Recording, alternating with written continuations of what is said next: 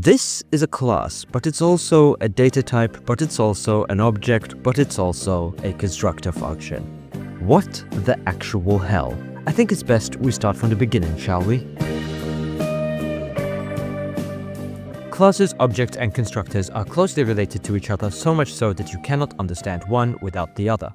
However, unfortunately, unlike other paradigms, object-oriented programming has a steeper learning curve, primarily because you have to understand these three concepts along with the static keyword all at the same time when starting your object-oriented journey. And it doesn't help that immediately after learning those concepts, you start learning about encapsulation, inheritance, and polymorphism without even building a basic application that utilizes a few classes and methods. So, in order to fully understand OOP, you must understand these four core concepts, and the rest you should learn when you're ready as you go along. In this video, I'll focus on the first three concepts, and in a future episode, I'll talk about the static keyword. So with that said, I'll assume for this video that you have a basic understanding of programming, presumably from another language, and let's get started with the object. Now, an object is nothing more than a collection of variables and functions bundled together.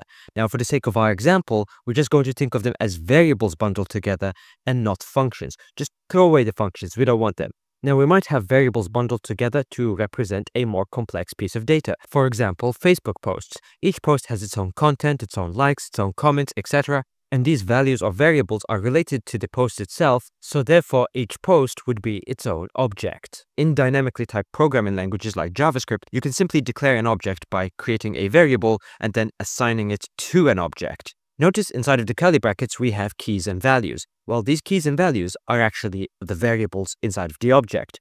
We typically refer to these variables as properties. So from here on out, whenever I say property, I mean a variable inside of the object. Now, JavaScript is a dynamically typed language, however, C# and Java are not. And one does not simply declare an object inside of a statically typed language for the same reason you cannot declare a typeless variable. So in other words, we need to define the structure of the object before creating it. Enter the class.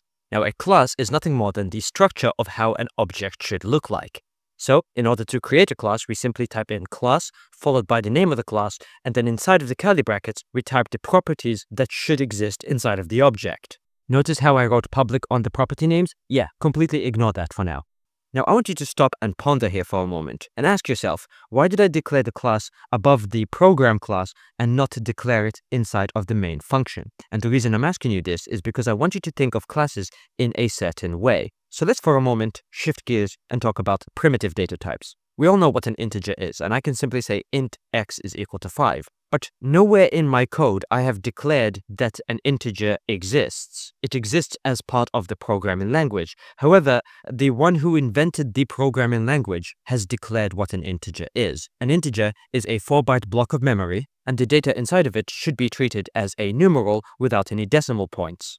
Classes are exactly the same, and just like the guy who invented the programming language declared what each data type is, we now have the power to create our own data types. So in other words, and from here on out, I want you to think of classes as complex data types. Now you might be thinking to yourself, no, there's no way, I refuse to believe that. Well, here's a list.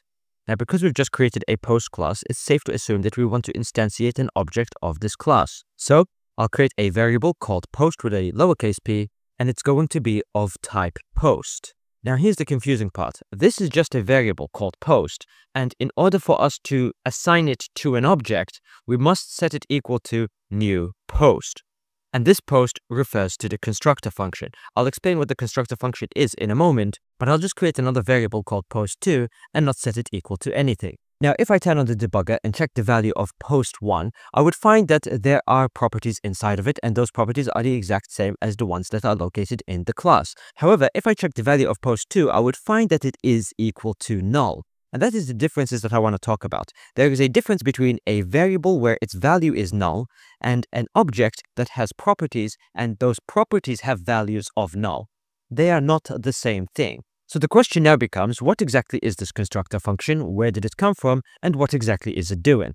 Now, whenever we create a class, we automatically get with it a constructor function. We just don't need to explicitly type it, but it is there under the hood. But I can type it. If I decide to create a function inside of my class with the exact same name as the class, that class would automatically be the constructor function. And the whole purpose of this constructor function is actually two things. The first and main purpose of this function is to instantiate the object. So an object will not be able to exist without calling this constructor function with the new keyword. So in a sense, you can think of a constructor function as a regular function that just has a return value of the object itself. That's not exactly what's happening. I will make a video about what exactly happens when we call new. But for now, yes, that's exactly what a constructor function does. It returns an object. Now, the second thing that it does is it allows you to set default values to your properties, or maybe implement any kind of logic that you want whenever you are creating an object. So for example, I could pass arguments to this constructor function and then set those arguments equal to the properties that exist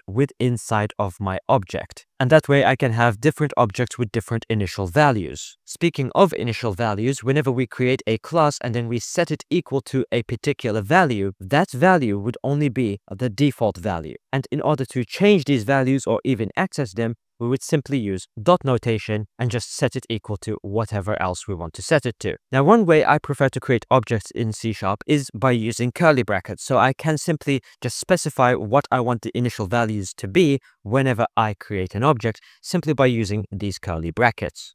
Now, there are two important notes that I would like to mention before ending this video. The first has to do with this public keyword that I completely ignored. Public means these properties can be accessed from anywhere outside of the class, whereas private means you cannot access it from outside the class. So just keep them public if you run into some weird issues. Now, you might be thinking, well, why wouldn't I want to be able to access a property from outside the class? Like, isn't that the whole point? Which brings us to the second point that I would like to mention. I've mentioned in the beginning of the video that an object is a collection of variables and functions. Those variables are referred to as properties, and the functions are actually referred to as methods. Now, we can actually create functions inside of classes and treat them as regular functions in JavaScript, but we can also do other interesting things as well. For example, I have a post class right over here, and I would like to add the like functionality. Now, this like functionality presumably should be able to accept the ID of the person who clicked the like button on this particular post. So it will accept the ID of the person who liked it, and it would add that ID into the list of like IDs. Now, again, you might think, well, why can I not just simply add it?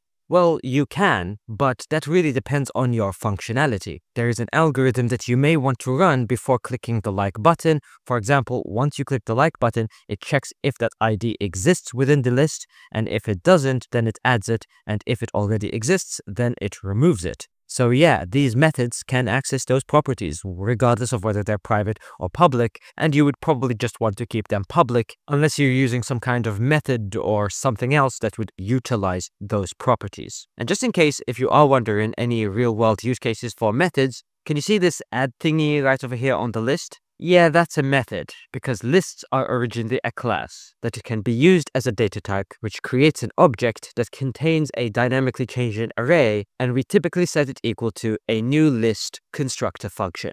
Anyways, that's the end of the video. I'll be releasing another video on what exactly happens when we call new, so stay tuned for that. Thanks for watching, and I'll see you in the next one.